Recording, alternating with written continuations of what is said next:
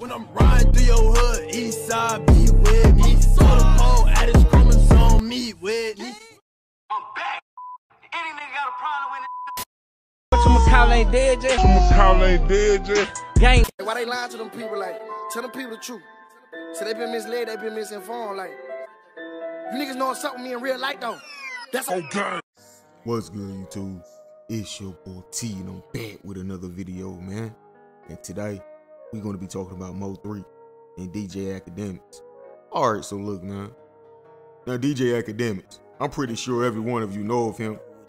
In my opinion, probably one of the biggest solo voices in hip-hop right now, especially for the younger generation. But he actually spoke about the recent run-in with Mo3's people and Yalabeezy's homeboy, Trapboy.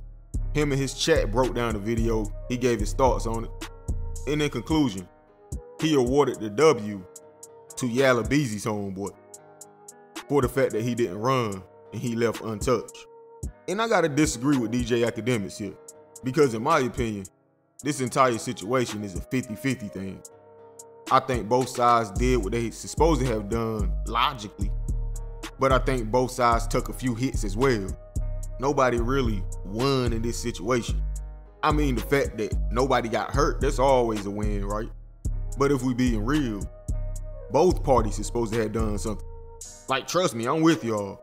It's mind-boggling to me as well that he walked away untouched after all of the Mo3 dissing he's been doing. It seems it'll be quote-unquote on site whenever Mo3 people seen him.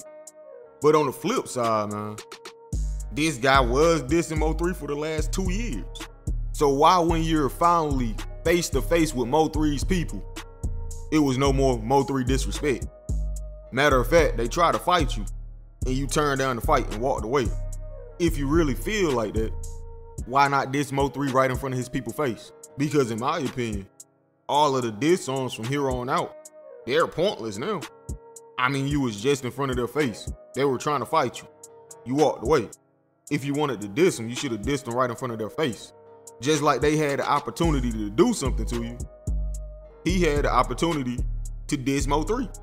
But instead, he walked away, and now he's gonna make more diss songs about Mo3, instead of like saying it in their face when he was there. So to be honest with you, I think both sides had its flaws.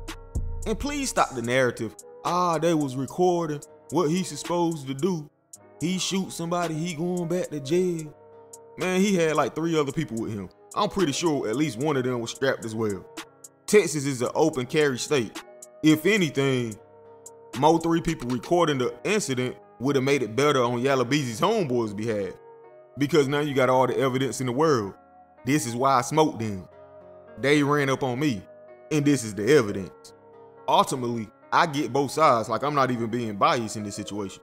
If I'm Yalabeezy people, I'm not trying to go back to jail. If I'm Mo3 people, I'm just trying to beat you up. I don't even have a gun on me. You clutching like you got a gun. Texas is an open carry state. You got it this time, but just know we'll meet again. And what DJ Akademiks doesn't know, these aren't just like random Mo3 homeboys from the hood ready to crash out. They actually got stuff going on with themselves. So yeah, they not trying to murder somebody in front of a Moneybagg Yo concert either. Nonetheless, I give both parties a W, but I also give both parties a L. That's just my take on it, coming from an unbiased perspective, because y'all know I'm a diehard Mo3 fan. But I am trying to be completely fair with this take here. He should have never walked away untouched. And if he had the balls to be dissing Mo3 over the last 2 years, he should have been able to say it right there in front of their face, and not only do it behind song. But anyway, man, how y'all feel about this? Let me know in the comment section, bro.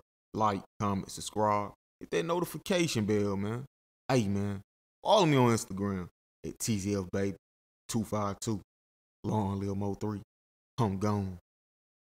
Tell the world that nigga lying. Tell the world that nigga lying. I already know these niggas lying, OG. These niggas just be doing this shit for views and likes, man. Real talk. They don't like Mo3.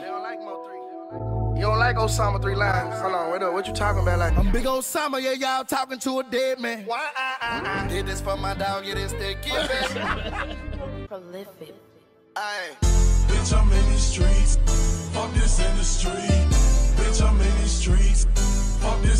street. Bitch, I'm in these streets. Fuck this industry. Bitch, I'm in these streets. Fuck this industry. Bitch, I'm in these streets. Fuck this industry.